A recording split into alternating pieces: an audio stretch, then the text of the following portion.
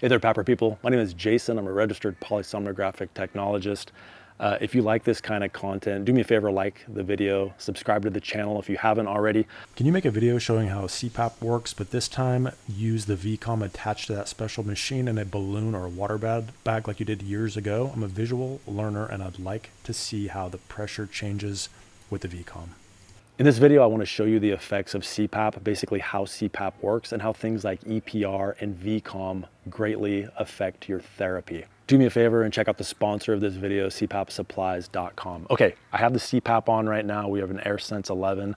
CPAP is running at 5. I have my iPad on here. This is simulating basically an obstruction.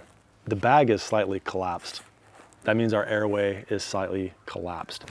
What I'm going to do is I'm going to take this pressure and I'm going to increase it up to 15 centimeters of water. And you're going to watch exactly how fast this opens up. This is simulating your airway.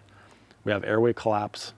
Airway's collapsing from the weight of like a soft palate, uvula, something, tongue. CPAP is going to add energy to open that up and allow you to breathe. So here we go. 15, and just watch how fast this opens up. So CPAP is providing the work, it's opening up the airway. So with CPAP, you can see this little bounce right here. That's because every time you exhale, it's creating dead space. And so when it increases, the CPAP is having to ramp up to try to fill in that dead space. This is greatly annoying for a lot of people. So people will get things like their cheeks puffing out, they'll have mouth leaks, they'll get aerophagia from just straight CPAP. Now, let's go ahead and try EPR. EPR stands for Expiratory Pressure Relief. All machines have some kind of a version of this. Sometimes it's called A-Flex, sometimes it's called C-Flex. Sometimes, I can't remember what Fisher & Paykel is called, whatever. I think it's actually EPR also. So let's see what EPR 3 does. Now I will say, I have a lot of videos talking about EPR. The common belief is that I hate EPR. That's not true. I think EPR has its place at much, much higher pressures. I do hate it for low pressures. It tends to cause more problems than it solves. So what EPR does is on every exhalation, it's gonna drop the pressure. I'm gonna have it set to 3, so it drops the pressure by 3 centimeters of water.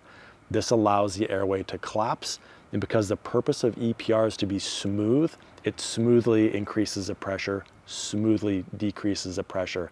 When you need pressure and you need pressure now, for CPAP, that causes a problem because now you're effectively running lower than what you think you are. So first I'm gonna drop the pressure to 8, and then I'm gonna go ahead and turn on EPR. We should see this sag. Okay, this is simulated breathing with regular CPAP. There's a really rapid response. Now watch what happens when I turn EPR on. This is really gonna slow down quite a bit, and that's not in a good way. Right there, I just turned it on.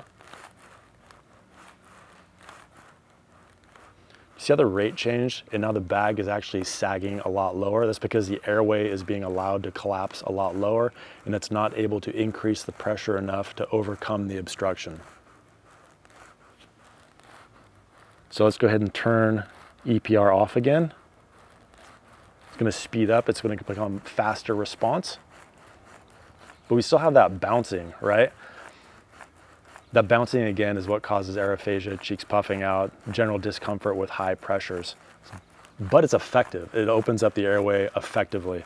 Now let's try something like VCOM. This is a really good time to mention the sponsor of this video, CPAPsupplies.com. They do sell VCOM. I'm gonna go ahead and explain what it does, but you're gonna see how it really minimizes this bounce. It makes breathing with CPAP much, much smoother.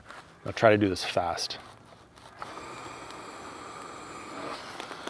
Okay, we want to get that bounce back, right? Because that's what this is all about. Remember before I just kind of pushed on it, let it go, and it bounced? It's not allowing it to do that now. So what this is doing is when you're inhaling, it's slowing down the inspiratory flow. That's decreasing that blast of air that you get. It doesn't allow it to blast you. It's a smooth transition. Breathing feels very smooth. Your cheeks aren't going to puff out. Your mouth isn't going to pop open and cause a giant mouth leak. And you're gonna have a much less likelihood of aerophagia from decreasing all of those. So I personally use VCOM in my setup. Since I put it in, I first tried it because I actually thought it was stupid. and I've left it in because I realized how much better my sleep is with it. Now, just like EPR, although EPR sucks, except at higher pressures, there is a consequence to it. So when you put it in, it does decrease the inspiratory flow. Expiratory is higher, but some people are uncomfortable with that inspiratory flow decrease, and it also does have a therapeutic effect, slightly decreasing the overall effectiveness of the pressure.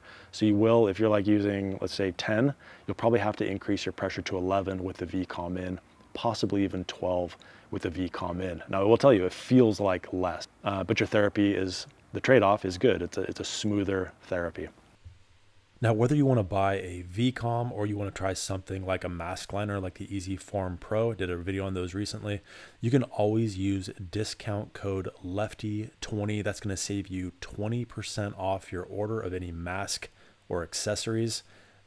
It's also going to add 100 loyalty reward points for your order. That's going to equate to another $5 off. So please do me a favor, check out the sponsor of this video, CPAPsupplies.com. Excuse me, Jocelyn. You kind of phoned it in on that one. A slow transition, zooming in with one screenshot. CPAPsupplies.com deserves much better than that, Jocelyn. Okay, essentially we're done here.